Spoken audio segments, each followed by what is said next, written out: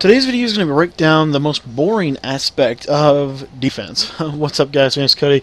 Today we're going to be breaking down coverages, and this is the most slept on, but in my opinion, the most important of all of your defenses. And what this is going to show you is that when they start blocking guys, when they start go to their blitz beaters, this is going to show you a nice play or some plays you're going to be able to use to go coverage. So coverages are essential, and what we got is two coverages for you today. First, we got the two-man under, and secondly, we have the cover three buzz. So the two-man under is pretty simple, cover two-man, but we're going to set it up exactly the same. The cool part about this is a nice advanced tip we're going to show. But anyways, cover two-man, what we want to do is we want to base the line, we're going to show blitz, and we want to pinch our defensive line. Now, there's a tip we have in our ebook that you could purchase for $10 on this exact defense, and it's going to show you actually how to get pressure from the cover two man, get one man free out of this base rush of four man. But we reserve that for the guide, so we're just going to show you the basic setup.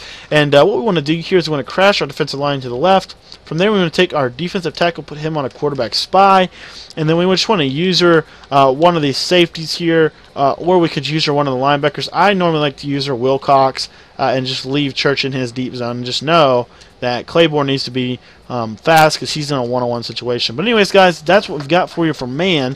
And what you're going to see here is just a basic man coverage, and you're going to see you're just going to try to get that bump on the outside. And there R1 was open, but again, I was just trying to show you the coverage. What you'll see is when they keep more guys in the block, all of a sudden R1's not going to be as open. And here I didn't get over there on him with the user. But just a pretty good coverage. Two-man under stock. And I like to throw this at them every now and then just to mix it up. This is a really good play to mix in with the pinch play. What you're going to see here is this does a really nice job at beating a lot of what they're going to try to do against you here. Nothing was open, and you see that the play does a really good job. So that's the two-man under. Now we're going to show you the cover three buzz show too. Now this is our next play, and we want to do this baseline show blitz. Pinch line, our base look, and then from there, what I like to do is I like to take Gakar here. I like to put him in a deep blue zone. I like to take Church, deep blue him, and then Wilcox is my user player, and he's going to user the entire middle of the field as mine. So here I just lurk, and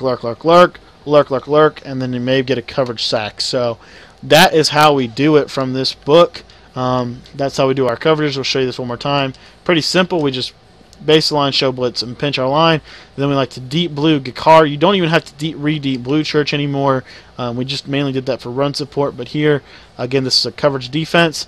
And then all of a sudden we lurk the middle of the field with Church. And then they just have a lot of areas that they're going to be weak in. And you see the pressure come in at the quarterback. So that is how we like to do our coverage scheme from the nickel 3-3-5. I just wanted to break that down for you. Hope you enjoyed the video, guys. If you want to go into more in depth and actually be able to get pressure with these coverages, be sure to check out our defensive ebook. It's only $10. It's, in my opinion, one of the best